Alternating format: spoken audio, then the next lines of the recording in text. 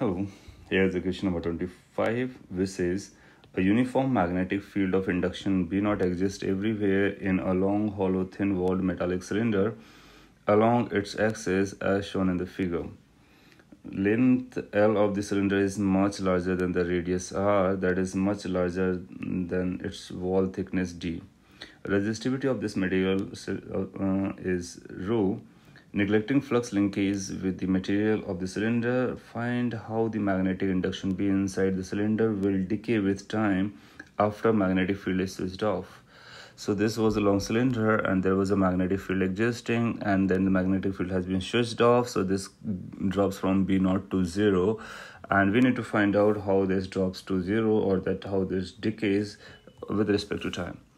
So if we look from this side, then you'll find this thickness is a small d, which is very small. So that is going to look like this, and magnetic field will appear outwards. So this is a simple view in side fashion.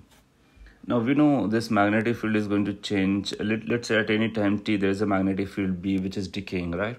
So we'll find at that instant the EMF in this cylinder is going to be E is equal to d phi by dt, and where area is going to be pi r square, and there come minus dv by dt. Why minus? Because it's decreasing. So that's going to be the EMF. Now here B is instantaneous magnetic field. So we are counting this, and we need to find B as a function of time. Now since current in the cylinder can be written as I is equal to EMF divided by the resistance of this cylinder. Now this conductor will have a resistance as rho L upon A, where rho is the resistivity, L the length up to which the current travels. So the current will go on this circumference, on this curved path, on circumference fashion the current will run. So the length it is going to travel is 2 pi r, and the cross-sectional area is going to be this d thickness and the length. So that will be the cross-sectional area. So it will be like L into D. So this will be the resistance by using R is equal to rho, the length divided by area formula. Now we can think about the total flux passing through this cross section.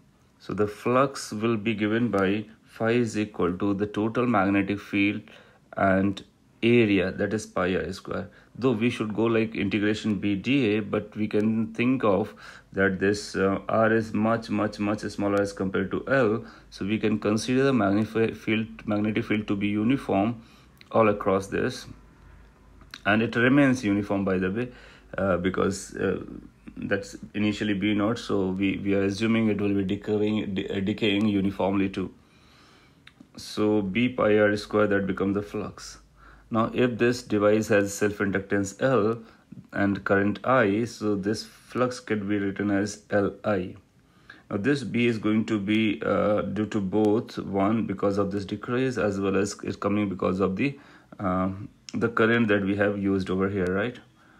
So from here we can write I is equal to B pi r square divided by L. L is going to be self-inductance, right?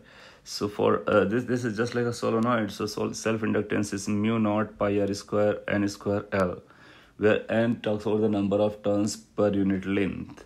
Here we can think of there's only one turn. So because it's not the wire, it's simply entire conductor is behaving like a single wire. So it's like n is equal to 1 by L, that we can substitute over here to get the L value.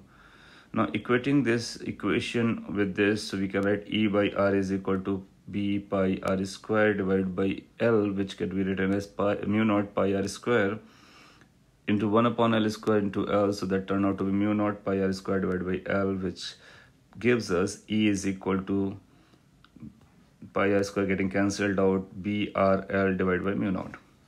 Now this E is minus pi R square dV by dt, and this was BRL by mu naught. Then you'll find we can bring this B downside, so that's the dV by B, and this term gets there, RL divided by mu naught pi R square dt.